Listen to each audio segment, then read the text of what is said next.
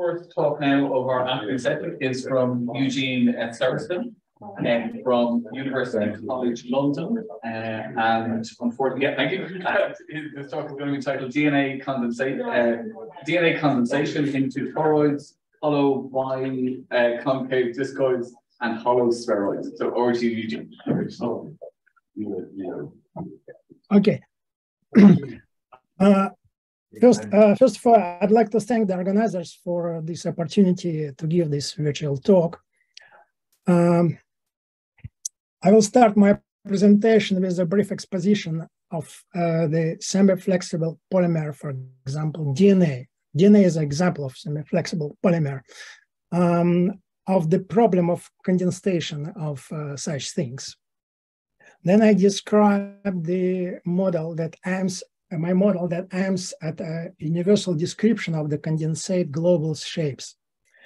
Next, I present the result of numerical computation of morphological variation of the shapes of the globals.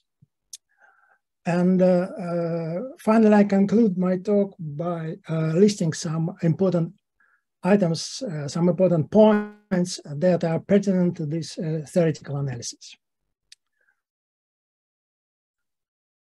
It has been known since the 60s that the double-stranded DNA, like other semi-flexible polymer chains, may condense in highly compact structures. The globules may be formed by a few or even by a single molecule. The condensation, this condensation may be induced by different condensing agents, for example, by multiple allocations. The shape of the structures is the result of the balance or compromise between the cost of the elastic energy, it could be bending or even twisting or something else, elastic energy of the molecule, and the energy of the interaction between double-stranded DNA inside the globule and the surface energy, so an interaction of the DNA with the environment. Toroidal globules, like here, this is toroid and donut shape, they were first observed on electron micrographs more than 50 years ago, on the electron micrographs of disrupted heads of the bacteriophage T2. So the first paper, as far as I understand, as far as I know, was published in back in 1967 by Klimenko. Since then, so these DNA toroids have attracted much attention of both the theoretician and the experimentalists. Depending on the length of the polymer, the relative strength of the surface tension, and the stiffness of the DNA, so elasticity of DNA, the toroids may vary in sizes, and also they're called toroids, they're not tori. So not even approximately, well, approximately they are tori, but not exactly. And this is an interesting point. So the packing inside the toroids in these condensates is highly ordered. It's practically a nematic liquid crystal state. So it's just formed by a single molecule. Just this is an amazing thing, actually. And toroids are common. So there are other condensates like rod-like, but the DNA toroids are common. The sizes can differ. So the sizes depend on the solution condition, also on condensing agents and other parameters. So the typical size, a few 10 or a few 100 nanometers. There exist many experimental evidences that show nearly perfect hexagonal letter packing, letter arrangement of the filaments inside. Filament means double-stranded DNA inside the toroid. Like here, for example, so you see on the cross-section, highly ordered structure. this is simulation. So it shows the regions like here, where the, this is real picture. So where the DNAs are highly ordered, and other regions where it's not clear what's happening there. Okay, so the big puzzle is still exists now. So what is the actual arrangement of the DNA strand inside the toroid? There exist many many approaches, experimental or simulation-like approaches, like this recently published paper, for example, published this year.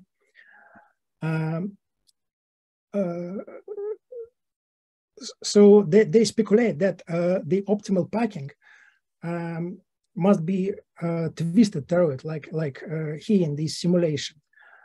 And actually, it's not clear where it's twisted, because the twisting toroid provides the most compact configuration, or it's twisted because of chirality of interaction of a double-strand DNA between themselves. Because, as everybody knows, the double-strand DNA is chiral molecule.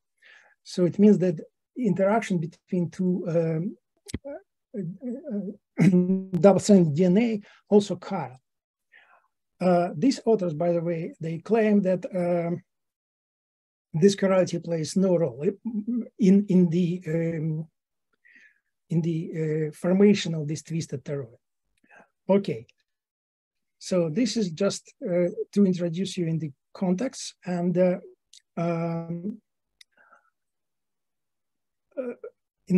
back in 1996, Abeng and Dijk proposed a simple theory showing how this deformation of toroids can occur.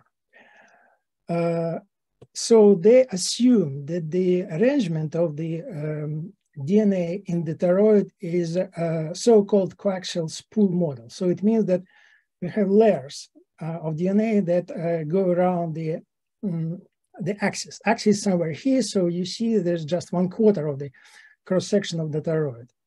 And if we are here, so there is one parameter family. So if we are here, that we have a nearly perfect tori.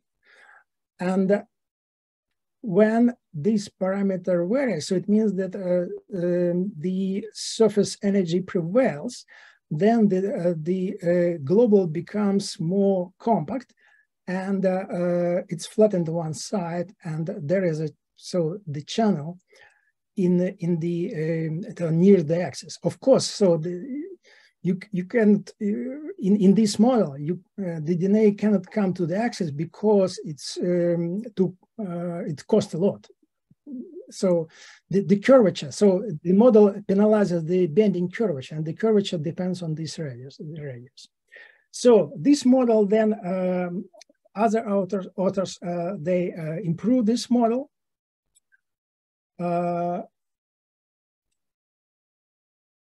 But still,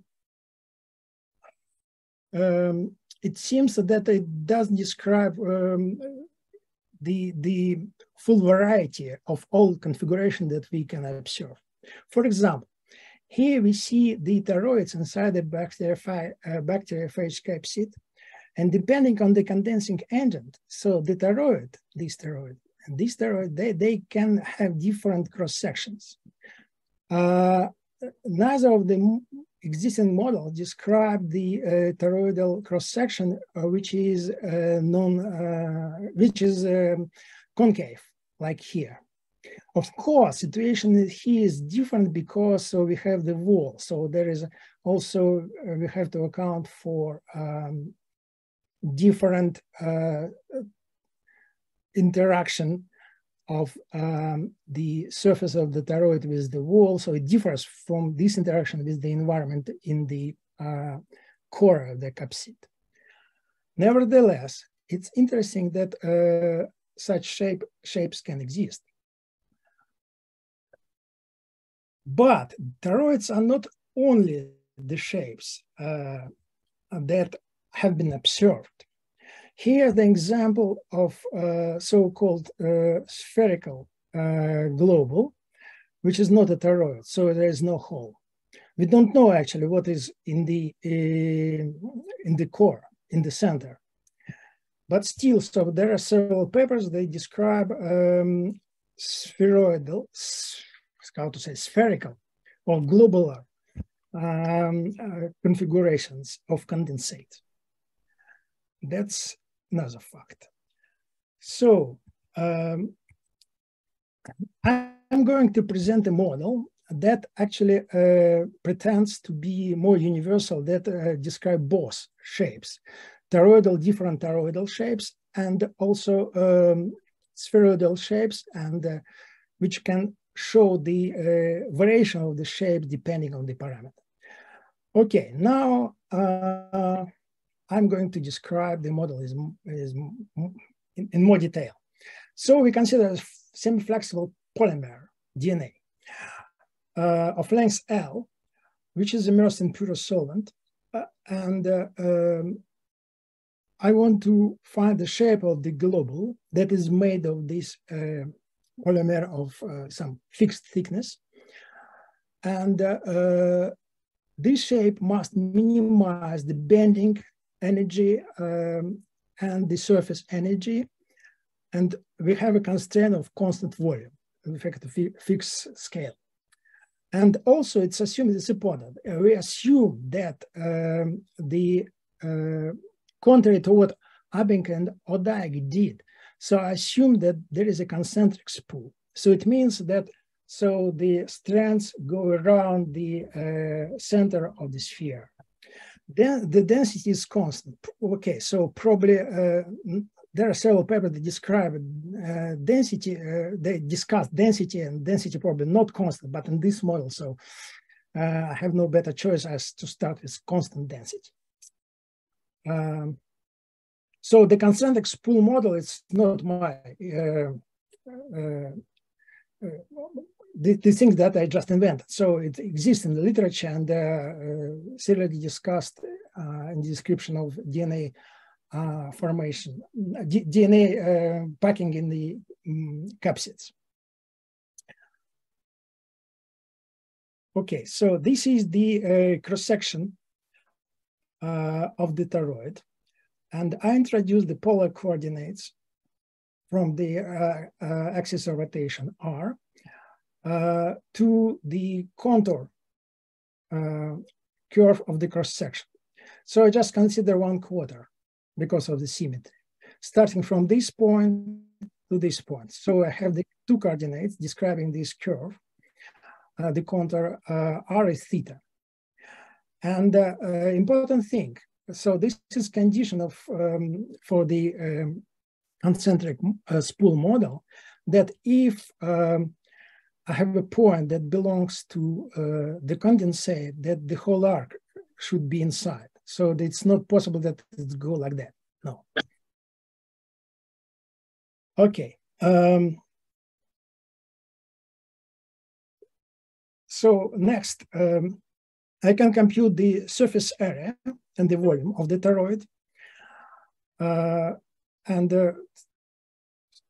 So I present them as single integrals, assuming that my curve, my contour curve, is given as theta function of R, of radius.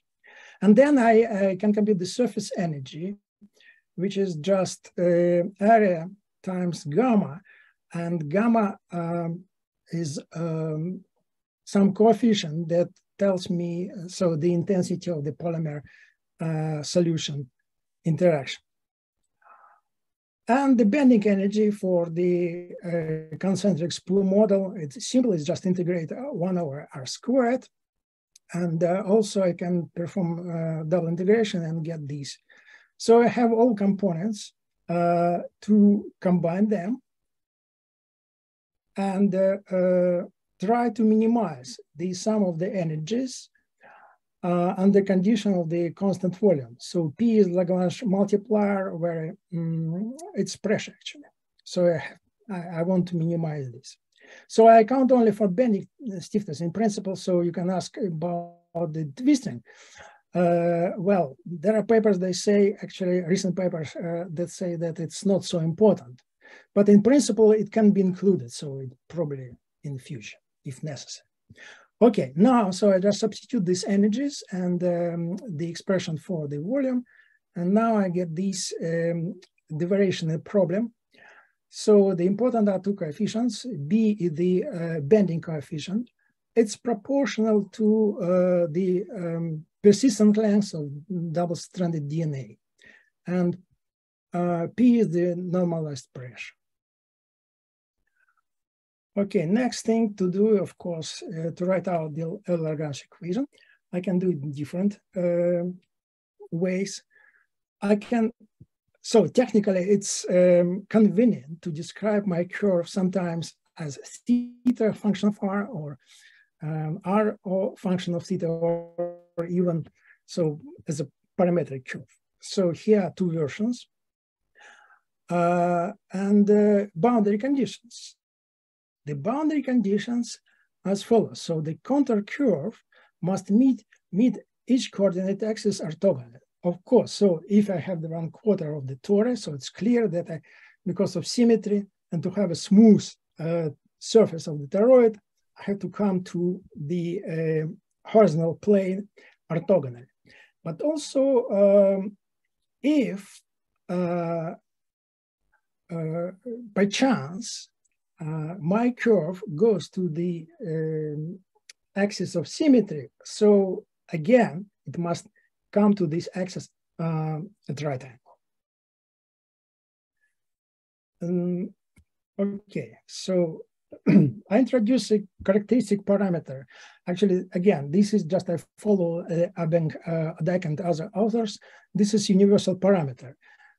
Its meaning is that basically it shows the strength of the surface energy normalized by bending stiffness, gamma over B, essentially.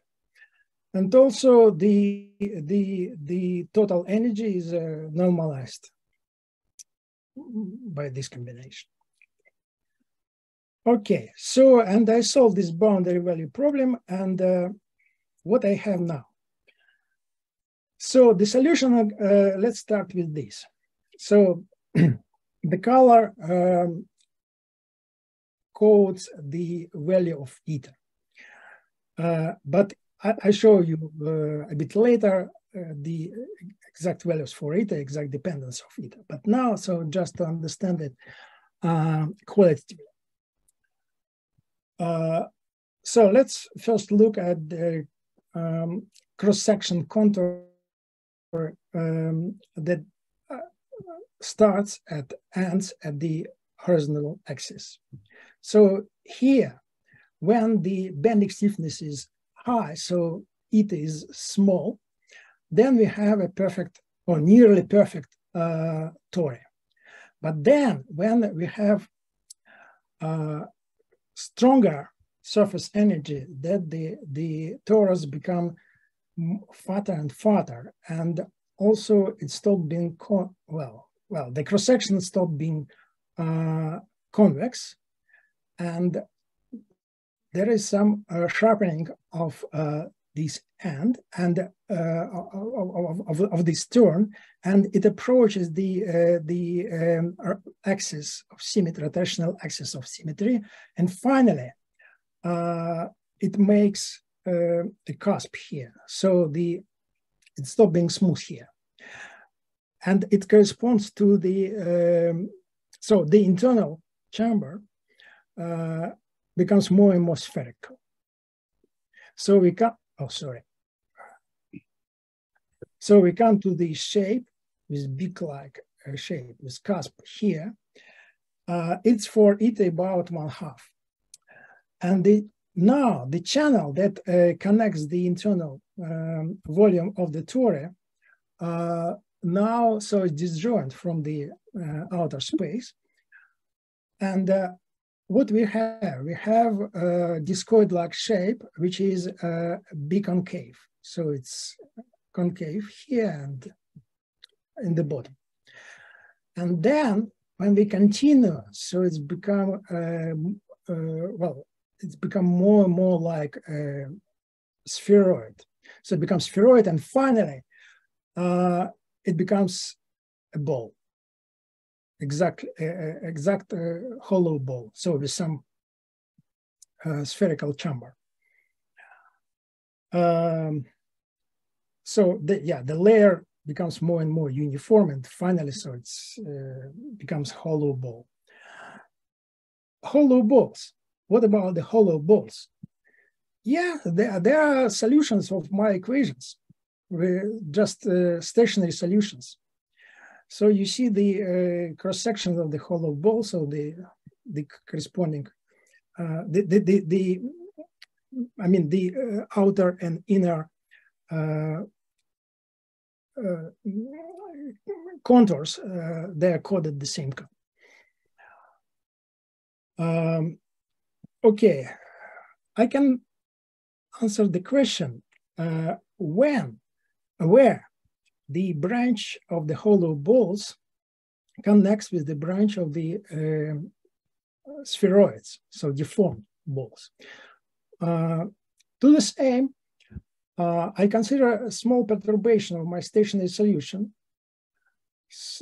delta, and then I can get from the earlier Avogadro's equation and get this linear equation for delta with k is constant, and the solution of the last equation is in this, where it is written in terms of Legendre functions of the first, second kind with parameter mu. And it turns out that the only possibility when this perturbation makes physical sense exists only for k minus 6, so it's better for B product BP equals A. So this is the perturbation. And this gives us the value of the characteristic parameter eta. So this is exact value in this theory, and it corresponds to numerical, to what I can get numerically. Okay, so this picture is just to present the shapes as described. So I start with the tori, and then the tori becomes, well, more fighting. And then, so that the channel that connects the internal volume with the outer volume becomes smaller and smaller, and finally disappears. And in the end, we come to hollow balls. What's interesting is if you look at the values of eta, you see that it's not monotonic. I explain why a bit later. And this picture is the same picture. It's just I copied everything in one picture just to see the whole story in one place. Okay, and this is the most practically important thing. So this shows the branches of our solution and the conformational energy, normalized conformational energy. So what we have, this is eta. What we have, so we start with toroids, and we follow these, again, we follow this branch and come to the maximum of eta. So we have no toroids beyond this value of eta. Well, approximately, I don't know the exact value. And then we still on the toroidal branch, and we go backwards. And then the toroids become spheroids, or discoids, biconcave discoids. Well, that's not precisely placed, the shape, they are somewhere here. And then I go, there is a connection with the branch of hollow balls, which is the pink branch here. In the next slide, you will see details of how it occurs here. But what we see here, see that the so if we ask about the lowest energy, then we should say that, okay, so just on the toroids branch, and then there is critical and parameter of the ether where we have to switch to the hollow balls. All these exotic shapes, they have a slightly higher energy. But of course, so in this projection, these two branches, they intersect, but they do not intersect. So we cannot, we have to jump here. Okay, so so probably this shape, this solution, probably they are can be considered as metastable solutions. Okay, now to better understand what's going on here, so we have the same actually graph, but now I added the third dimension, some characteristic radius. Again, this is shape of toroids. We start here, and then this is maximal eta, and then they go back, and there is, sorry, and there is some loop here. This is the on the right-hand side, so you see just the zoomed area here, this area. So we are on toroids coming from here, and then again, there is minimal eta, and finally, okay, so the toroids become spheroids, and the spheroids, this branch, go to hollow balls. So hollow balls and toroids, they differ in this parametric space. So they separate. Okay, now what about the real sizes of all these beasts? So this picture just shows the notation. So the inner outer radius of the toroid, and these discoid or spheroids, they are coded with three radii: the radius of an inner ball, the top radius, and the maximal radius of the outer surface. And then, so here we see all the radius. This is all these curves present the radii as function of the length of the molecule, not the volume one to the 1/3 power, but length. So normalized by A. A is the thickness. Okay, but just using just 2 more minutes, if you can. Okay, this is penultimate slide. So we have the outer radii of balls, this branch, and this is the inner radius of the balls. And these loops are toroids,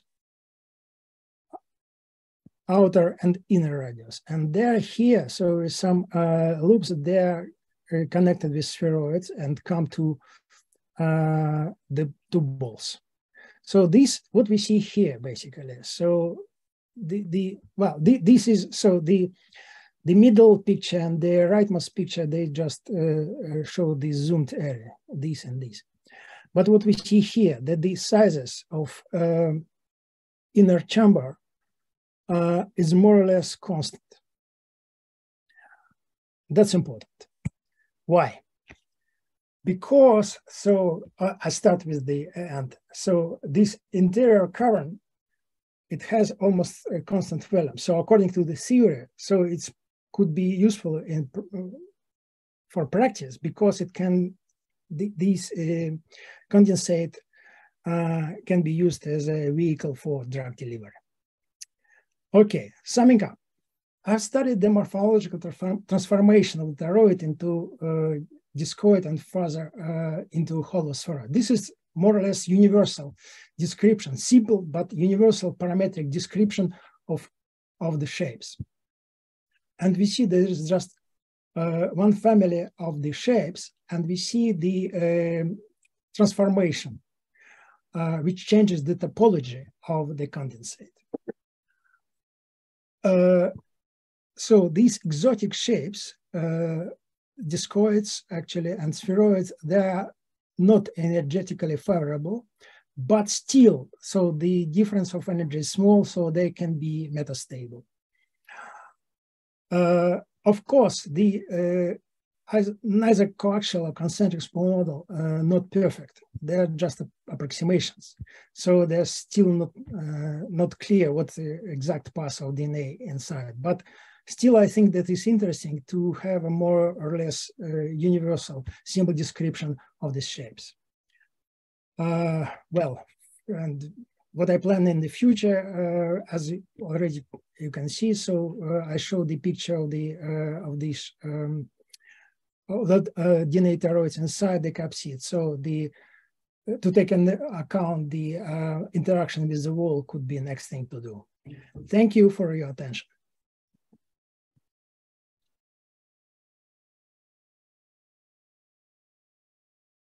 Great, thanks, Eugene. Questions? Eugene, it's Rob. Long time no see. I have a question for you though about the hollow balls one. So do I understand correctly that you imagine the entire hollow ball is somehow fibered by or approximately fibered by this? I'm just wondering what's going. The other characteristic isn't zero, so that's why I'm wondering how what you do in the hollow ball, maybe near the poles of the hollow ball. Maybe I just haven't understood what the hollow ball represents with respect to the fibering by or its approximate fibering by the DNA. Am I making any sense? I don't know if you understand my question. Okay, I think I understand. So, hi, Rob.